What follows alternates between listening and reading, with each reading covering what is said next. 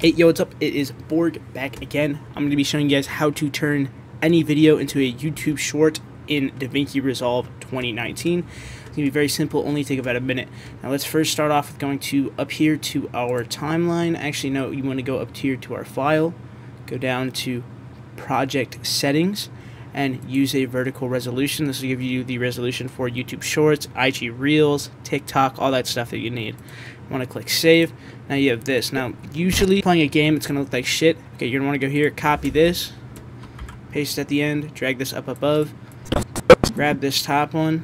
You're going to want to zoom out quite a bit. We'll do 0.46, and then you'll have this bottom one, and what you want to do is add a blur, and it creates this effect of your gameplay being overlaid. Now let me mute this real quick, but that's how you turn it into a nice looking YouTube short. I forgot to turn off both the volumes, but you get the gist of it.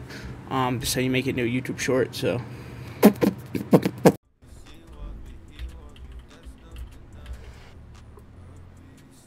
oh my goodness, 720.